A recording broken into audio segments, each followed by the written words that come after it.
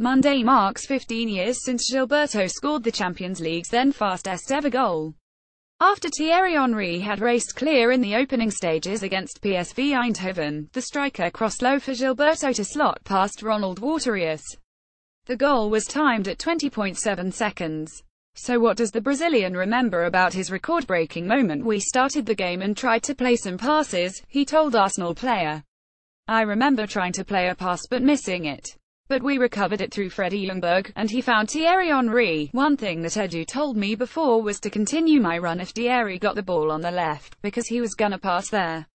He went past the defender and it was about instinct then. He crossed the ball and I was there to score what was the fastest goal in Champions League history at the time. After it was broken and it broke my heart a little bit, it was a very happy moment, and when I knew it was the fastest goal in the competition's history, I was amazed by the news."